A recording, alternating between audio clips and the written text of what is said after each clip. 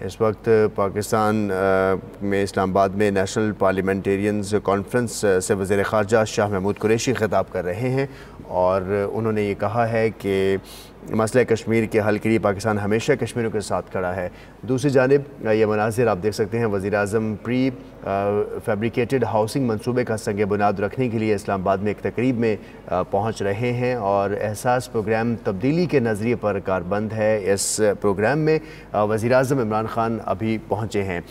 इस्लामाबाद में वज़ीर आज़म pre fabricated housing मनसूबे का संग बुनियाद आज रख चुके हैं और अब से कुछ देर बाद इस तकरीब से वो ख़िताब भी करने जा रहे हैं। पाकिस्तान में हाउसिंग मंसूबों का आगाज़ किया जा रहा है और इन मंसूबों के लिए वज़ीर आज़म इमरान खान ख़ासे मुतहर्रिक हैं।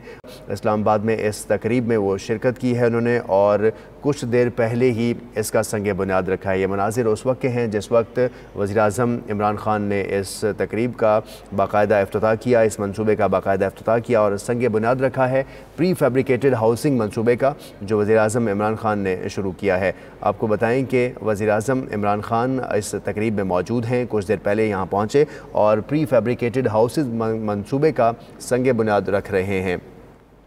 इस्लामाबाद में ये तकरीब जारी है और एहसास प्रोग्राम के ज़रिए अवाम को समाजी तहफ़्फ़ुज़ और गुरबत के ख़ात्मे में मदद मिलेगी।